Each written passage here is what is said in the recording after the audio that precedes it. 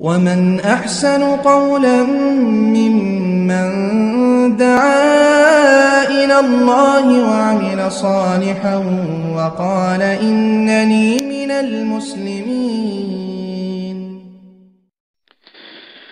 السلام عليكم ورحمة الله وبركاته. حمد ومصليا أما بعد، أعوذ بالله من الشيطان الرجيم. بسم الله الرحمن الرحيم. رب اشرح لي صدري ويسر لي أمري واحلل عقدة من لساني يفقهوا قولي. ربي زدنا علما ربي يسر ولا تعسر وتمم بالخير. একজন ভাই প্রশ্ন করেছিলেন যে মৃত ব্যক্তির পক্ষ থেকে কুরবানি করা যাবে কিনা, এই ব্যাপারে বিস্তারিত জানতে চেয়েছেন। আলহামদুলিল্লাহ, এই ব্যাপারে রাসূলুল্লাহ সাল্লাল্লাহু আলাইহি সাল্লাম এবং তার সাহাবা রাদিয়াল্লাহু তাআলা আনহুমদের পক্ষ থেকে কোনো আদেশ বা সুন্নাত প্রমাণিত নয়।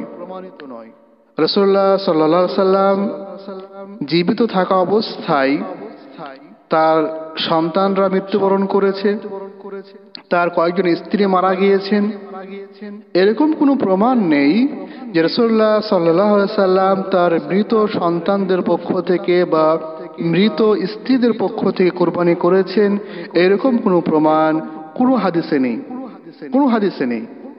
অনুরূপভাবে বিশ্বের মধ্যে সব চাইতে সাহাবা রাদিয়াল্লাহু তাআলা আনহুমরা রাসূলুল্লাহ সাল্লাল্লাহু আলাইহি সাল্লামকে ভালোবাসতেন। রাসূলুল্লাহ সাল্লাল্লাহু আলাইহি সাল্লামের সাহাবারা তাকে তাদের পিতামাতা, সন্তান সন্ততি, ধনসম্পদ বরং বিশ্বের সব চাইতে সাহাবা রাদিয়াল্লাহু তাআলা আনহুমরা রাসূলুল্লাহ সাল্লাল্লাহু আলাইহি সাল্লামকেই ভালোবাসতেন। তা সত্ত্বেও রাসূলুল্লাহ সাল্লাল্লাহু আলাইহি সাল্লামের মৃত্যুর পরে কোন সাহাবা রাসূলুল্লাহ সাল্লাল্লাহু আলাইহি সাল্লামের পক্ষ থেকে যে কুরবানি করেছেন এরকম কোনো প্রমাণ পাওয়া যায় না। আর আমরা নেকির উদ্দেশ্যে, সওয়াবের উদ্দেশ্যে যে কোনো কাজ করতে যাব তার জন্য কিন্তু দলিল শর্ত, তার জন্য কিন্তু দলিল শর্ত। দলিলবিহীন বা দলিল ছাড়া কোনো কাজ করা যাবে না। যদি সেটা নেকির উদ্দেশ্যে হয়, আল্লাহর সন্তুষ্টির উদ্দেশ্যে হয়, তো অবশ্যই সেই কাজটা দলিল ভিত্তিক হতে হবে এবং রাসূলুল্লাহ সাল্লাল্লাহু আলাইহি সাল্লামের সুন্নাত মোতাবেক হতে হবে।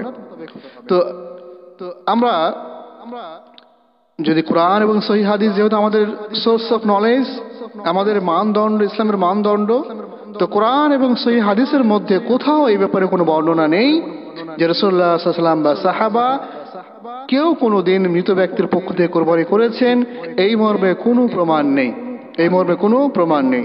যেহেতু প্রমাণ নেই সেজন্য করা যাবে না, যেহেতু প্রমাণ নেই সেজন্য করা যাবে না।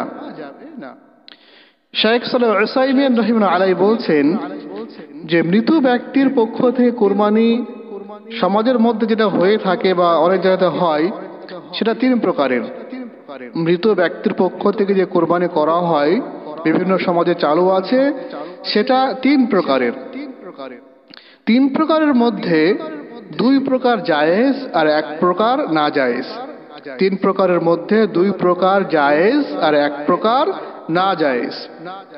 তো প্রথম আমরা জানবো যে জায়েজ দুই প্রকার। তিনি বলছেন যে যদি কোনো ব্যক্তি কোরবানি করছেন, যে ব্যক্তি কোরবানি করছেন, তো নিঃসন্দেহে কোরবানি পরিবারের পক্ষ থেকে হয়, কোরবানি পরিবারের পক্ষ থেকে হয়। তো পরিবার বলতে সেই পরিবারের যারা জীবিত আছেন তারাও পরিবারের সদস্য, যারা মারা গিয়েছেন তারাও পরিবারের সদস্য। তো পরিবার বলতে যেরকম জীবিতকে বোঝায় ঠিক সেরকম ভাবে মৃত ব্যক্তিদেরকেও বোঝায়। তো যদি কেউ এই দোয়া পড়ে আর নিয়াতটা এরকম রাখে যে এটা আমার পক্ষ থেকে এবং আমার পরিবারের পক্ষ থেকে, আর পরিবার বলতে আমার জীবিত যারা তারাও পরিবার, যারা মারা গিয়েছেন তারাও পরিবার, তো সেক্ষেত্রে জীবিতদের সঙ্গে মৃত ব্যক্তিরা অটোমেটিক শামিল হয়ে গেলেন, জীবিত ব্যক্তির সঙ্গে মৃত ব্যক্তিরা অটোমেটিক ভাবে শামিল হয়ে গেলেন। আর এটাই রাসূলুল্লাহ সাল্লাল্লাহু আলাইহি ওয়াসাল্লামের পদ্ধতি ছিল। যেরকম ভাবে আম্মা আয়েশা রাদিয়াল্লাহু তাআলা আনহা বর্ণনা করছেন যে রাসূলুল্লাহ সাল্লাল্লাহু আলাইহি ওয়াসাল্লাম আমাকে দুটি দুম্বা বা মেষ আনতে বললেন। তো আমি তার জন্য দুটি মেষ নিয়ে আসলাম। রাসূলুল্লাহ সাল্লাল্লাহু আলাইহি ওয়াসাল্লাম বললেন যে তুমি আমাকে চাকুটা ধার দিয়ে দাও। আমি চাকুটা ধার দিয়ে দিলাম। এরপর রাসূলুল্লাহ সাল্লাল্লাহু আলাইহি ওয়াসাল্লাম ওই ধারালো চাকু দিয়ে পশু জবাই করার সময় দোয়া পাঠ করছেন কি, বিসমিল্লাহে, আল্লাহ তাআলার নামে, আল্লাহুম্মা, হে আল্লাহ, তাকাব্বাল মিন মুহাম্মাদিন, তুমি এটা কবুল করো মুহাম্মদের পক্ষ থেকে, আলি মুহাম্মাদিন, এবং মুহাম্মদের পরিবারের পক্ষ থেকে, মুহাম্মদের পক্ষ থেকে এবং মুহাম্মদের পরিবারের পক্ষ থেকে, আমির উম্মতে মুহাম্মাদিন, এবং মুহাম্মদ সাল্লাল্লাহু আলাইহি ওয়াসাল্লামের সমস্ত উম্মতের পক্ষ থেকে, সমস্ত উম্মতের পক্ষ থেকে। তো যারা জীবিত আছেন তারাও উম্মত, যারা মারা গিয়েছেন তারাও উম্মত। যারা জীবিত আছেন তারাও পরিবার, যারা মারা গিয়েছেন তারাও পরিবার। তো এইভাবে জীবিত ব্যক্তির সঙ্গে মৃত ব্যক্তিকে নিয়তের মাধ্যমে শামিল করা জায়েজ। এইভাবে জীবিত ব্যক্তির সঙ্গে মৃত ব্যক্তিকে নিয়তের মাধ্যমে শামিল করা জায়েজ যে আমি এটা, হে আল্লাহ, তুমি এটা আমার পক্ষ থেকে এবং আমার পরিবারের পক্ষ থেকে, পরিবার বলতে জীবিত মৃত সকলের পক্ষ থেকে জবাই করো, তুমি সকলের পক্ষ থেকে কবুল করো। সুম্মা দাহ বিহি, তারপর সাল্লাল্লাহু সেই পশুকে জবাই করতেন। সহিহ মুসলিম হাদিস নাম্বার 1967, সহিহ আবু দাউদ হাদিস নাম্বার 2792। তো এই পদ্ধতি জায়েজ, এই পদ্ধতি জায়েজ, অর্থাৎ জীবিত ব্যক্তির সঙ্গে মৃত ব্যক্তিকে শামিল করা, জীবিত ব্যক্তির সঙ্গে মৃত ব্যক্তিকে শামিল করা। দ্বিতীয় পদ্ধতি হচ্ছে জায়েজ পদ্ধতি, যে মৃত ব্যক্তি মৃত্যুর পূর্বে ওসিয়ত করে গিয়েছেন যে তুমি আমার মৃত্যুর পরে আমার নামে একবার কুরবানি করিও, আমার মৃত্যুর পরে বা আমার নামে তুমি কুরবানি করিও একবার। এখন সেই ব্যক্তি মারা গিয়েছে, তো যেহেতু ও ওসিয়ত করে গিয়েছিল কুরবানি করার জন্য আর ও মারা গিয়েছে, তো ওর পক্ষ থেকে কুরবানি করা জায়েজ, বা বরং এটা ওয়াজিব। যদি ওসিয়ত করে গিয়েছে, আদেশ করে গিয়েছে, উপদেশ দিয়ে গিয়েছে, তো সেক্ষেত্রে ওর পক্ষ থেকে কুরবানি করা ওয়াজিব। আল্লাহ তাআলা বলছেন সূরা বাকারা সূরা নম্বর 2 আয়াত নম্বর 181 মধ্যে, ফামান বাদদালাহু বা'দা মা সামি'আহু ফাইন্নামা ইসমুহু আলাল্লাযীনা ইউবাদদিলুনা ইন্নাল্লাহা সামিউন আলীম। নিশ্চয়ই যারা ওসিয়ত শোনার পরে সেটা পরিবর্তন করে দেয় তো অবশ্যই সে গুনাহগার। যারা ওসিয়ত শোনার পরে সেটা পালন না করে পরিবর্তন করে দেয় তাহলে অবশ্যই সে গুনাহগার হবে।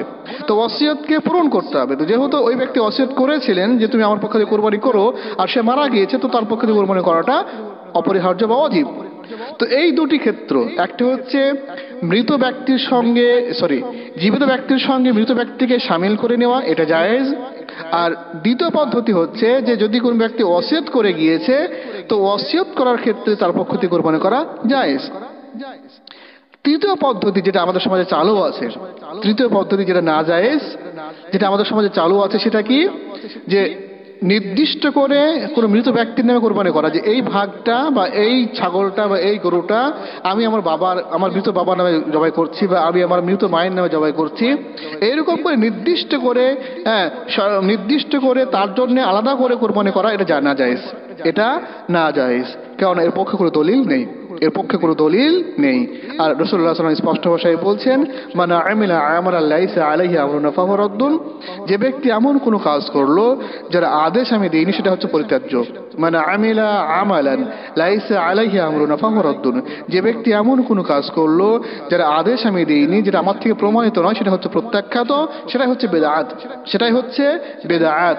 সহিহ বুখারী হাদিস নাম্বার 2697, সহিহ মুসলিম হাদিস নাম্বার 1718। বরং যেরকম ভাবে রাসূলুল্লাহ সাল্লাল্লাহু আলাইহি ওয়াসাল্লাম মৃত্যুর সময় সাহাবা রাদিয়াল্লাহু আনহুমদেরকে সালাতের ওসিয়ত করে যাচ্ছেন বা অন্যান্য আমলকে কন্টিনিউ জারি রাখার ওসিয়ত করে যাচ্ছেন, কোন সাহাবা রাদিয়াল্লাহু আনহুমকে রাসূলুল্লাহ সাল্লাল্লাহু আলাইহি ওয়াসাল্লাম মৃত্যুর সময় কিন্তু এরকম বলে যাচ্ছেন না যে আমার মৃত্যুর পরে তোমরা আমার জন্য কুরবানি করিও, আমার মৃত্যুর পরে তোমরা আমার জন্য কুরবানি করো। এই উপদেশ রাসূলুল্লাহ সাল্লাল্লাহু আলাইহি ওয়াসাল্লাম কোন সাহাবাদেরকে দিয়ে যাননি। সহিহ বুখারী হাদিস নাম্বার 2697, সহিহ মুসলিম হাদিস নাম্বার 1718। বরং এটা হচ্ছে একটা মানুষের তৈরি করা পদ্ধতি, মানুষের তৈরি করা নব আবিষ্কৃত পদ্ধতি, যেটা না জায়েজ বা বিদআত। আর কথা মনে রাখা দরকার, রাসূলুল্লাহ সাল্লাল্লাহু আলাইহি ওয়াসাল্লাম বলেছেন যে ব্যক্তি কোনো নতুন পথ আবিষ্কার করলো কিংবা কোনো একটা পথভ্রষ্ট বা খারাপ পদ্ধতি চালু করলো, তো সেই পদ্ধতিতে যত লোক কাজ করবে প্রত্যেক ব্যক্তির গুনাহ তার উপরে গিয়ে চাপবে। অনুরূপভাবে যে ব্যক্তি কোনো ভালো কাজ, ভালো পদ্ধতি বা ভালো কাজ চালু করলো, তো যত ব্যক্তি ওই ভালো কাজটা করবে প্রত্যেক ব্যক্তির গুনাহ নেকি সেই ব্যক্তি পাবে। তো কোনো কাজ যদি কেউ ভালো কাজ করে আর সেই তার দেখা দেখি যত লোক করবে, তো ভালোর নেকি সে পাবে। আর যদি কোনো ব্যক্তি কেউ খারাপ পদ্ধতি, খারাপ রীতি রেওয়াজ চালু করে, তো যত লোক তার দেখা দেখি খারাপ কাজটা করবে প্রত্যেক ব্যক্তির গুনার ভাগ তার ঘাড়ে গিয়ে চাপবে।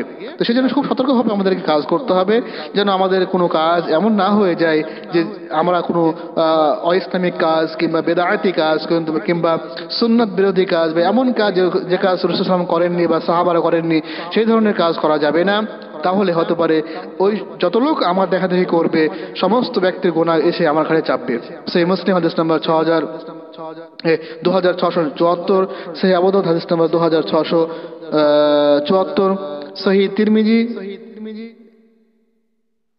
সহিহ মুসলিম হাদিস নাম্বার 2674, সহিহ তিরমিজি হাদিস নাম্বার 2674 এবং সহিহ আবু দাউদ হাদিস নাম্বার 4609, সহিহ ইবনে মাজাহ হাদিস নাম্বার 1172।